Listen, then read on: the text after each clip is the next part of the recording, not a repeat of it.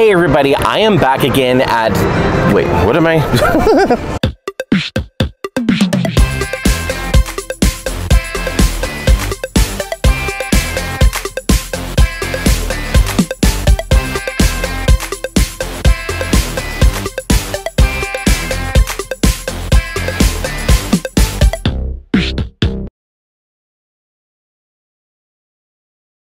Hey everybody, as you can see, I am at Disney California Adventure at the Disneyland Resort in California, and I'm here to do another doll review from the park. I've been enjoying Pixar Pier. I actually hit rope drop and hit all of the rides that you see behind me. I think I mentioned before in one of my videos that if you hit rope drop, a lot of people will like run over to Avengers Campus or Cars Land, but if you head straight back to Pixar Pier, there is no lines. For the first like 20-30 minutes of the day, all of the rides are a walk-on. You don't have any wait. So if you want to get a lot of rides done in a little bit of time, head back to Pixar Pier at the beginning of the day because these lines can get pretty long.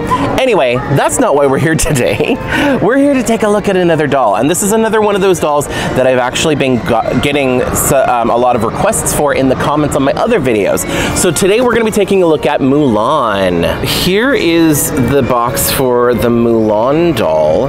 Now, from what I can tell, they didn't really change too much about the doll from the previous iteration with the plastic box, or you know, the one that had the plastic shell. This is the new packaging, but I think the doll is pretty much the same as the last version.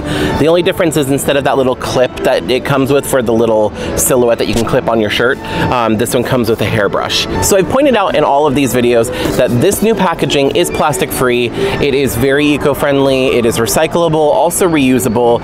The ink that they use to print the picture is soy-based, so there's a lot that Disney's doing to try and basically like shrink their carbon footprint, as it was. I really like that, and I like the fact that these are reusable because I actually use these boxes for storage, so it's definitely really handy in that way. The only downside is that you can't actually see the doll you're getting before you get it because they're inside the box. I mean, you can see obviously the picture is there, so you can see which doll you're getting, but and what she's going to look like, but yeah, you can't like check to make sure the facial screening and the paint is good and everything. So on the back of the box here, you can see there's like a picture from the movie, and it just says Mulan up here.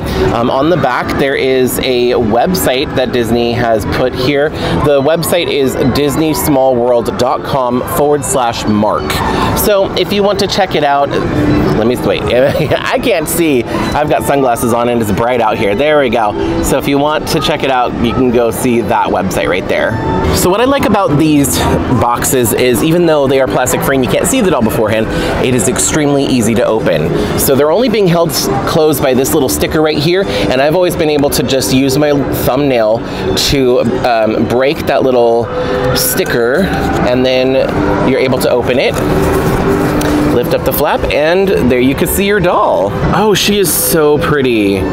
See, even though I can't see the doll before I get it, the quality control is so good on these dolls that I never really need to worry about it. I don't think I've ever really gotten anything more than a very minor flaw on any of these dolls. The doll is in this little insert right here. And then on the inside of the box, there's kind of a picture. It's kind of hard for me to show you because of the sun right now, but it's just like part of the bridge that she stands on in the movie. Now, the doll doesn't come with a stand or anything like that. However, this insert can double as a stand. If you want to display your dolls, you can put them on the shelf. And what's cool is it's got this picture here, and it looks like they're standing at some kind of a balcony or something. I really like this one, actually. But yeah, and these actually can stand. You can balance them just like that. To get the doll out of the box, you just get this little tab right here, open that, and then there you go. So the doll is just kind of sitting in here. There is a little cardboard strap around her feet, so you just got to be careful of that, but once you do that, the doll is free. Now if you open this up, it kind of becomes a little scene. It's the same scene that you saw on the inside of the box, so it's just a more complete picture of the bridge. Now up here, the doll also comes with the brush. So here's the brush. It's got like a little Disney castle on it. and it's a light blue color. Usually these brushes match what the doll is wearing. She has blue on her like mid section here, but it's not the same color blue. So this is one of the first times I've seen that it doesn't match exactly, but I mean, it's okay. I'm not complaining. I'm just gonna put the brush back in here so I don't lose it. All right, now that brings us to the doll. Now, her hair is being held by this rubber band. I'm just gonna free her hair. Although there is a little breeze right now. I don't know if that was the best idea. Oh, her hair is so soft. They have really upped the quality of the hair, I'm noticing, with all these newer dolls, because some of my older Mulan and Pocahontas and like the other dolls, like their hair is kind of dry, but this is actually really nice. Whew. I'm gonna have to move in a little bit. Out in the sun here, I'm getting a nice tan, also known as a burn. But anyway, so here is the doll. Now I'm gonna turn the camera just a little bit so you can have a better look at her. Now, I know the lighting is really harsh. Maybe I should have picked a more shady spot, but that's okay. Her face is so pretty. Honestly, I think Mulan is one of the prettiest dolls that Disney makes. She is so gorgeous. Her hair is, you know, down to about her waist. So it's kind of like in between what you see in the movie when it's longer and after she cuts her hair. There is no product in her hair except for right at the front. You can see she does have like little bangs right here that are kind of cut. That does have hair gel in it to keep the style in. I can never remember what order Mulan wears all of her outfits in the movie.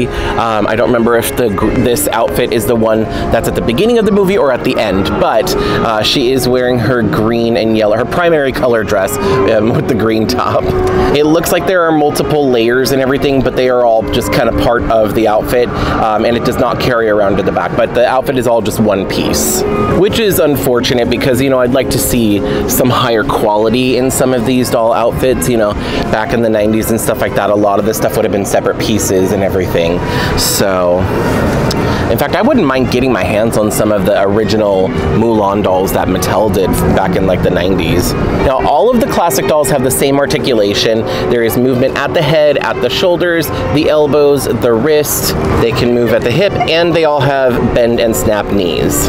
Her legs are a little warbly. Mulan comes with some flats. They're just little black flats. They're the same flats that all of the Disney princess dolls have right now. So they are not a unique shoe mold at all, but they are in black, whereas all the other ones are in different colors for the different princesses. For Mulan, it actually does make sense for her to have flat shoes because I don't think in her movie she ever wore heels at all. So this definitely makes sense for her. So I'm not gonna like complain or rant the way I do in other videos about how I don't like the flat feet on dolls. Check out some of the other reviews from the park and you'll know what I'm talking about. Anyway, that's going to be pretty much it for the Mulan doll.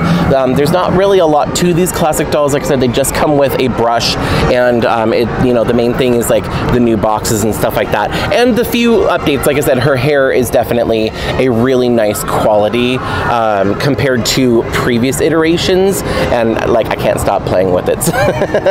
It's almost as good as the Ariel hair.